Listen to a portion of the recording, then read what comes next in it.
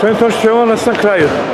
Sve čestitke, uspešna organizacija, ja bih rekao i kvalitet fudbala bio odličan, fair, korektno.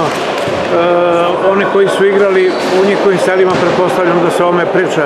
Dakle, sela žive i na ovakav način kao što smo juče rekli. Tako je, ne samo sela, već i gradski klubovi. Pirot je proteklih nedelja zaista postao fudbalski centar u pravom smislu reći ovog dela Srbije, preko početka regularnog prolećnog dela prvenstva i opštinske okružne ligi. Ovaj turnir se pokazao kao pun pogodak za promociju fudbala i pre svega promociju zdravog sportskog druženja i saradnje među klubovima.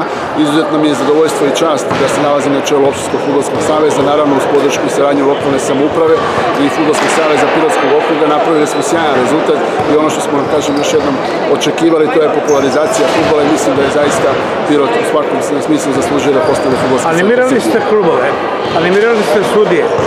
Sad onaj treći segment koji ste juče malo pomenuli, a to je više rada sa trenerima.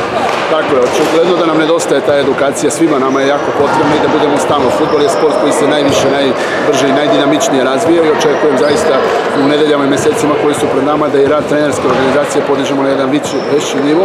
U tom smislu mi ćemo u toku prolećnog dela organizovati nekoliko seminara upravo za trenere mlađih kategorija, trenere opštinske i okružne fudbalske lige, upravo sa ciljem da unapredimo njihova znanja.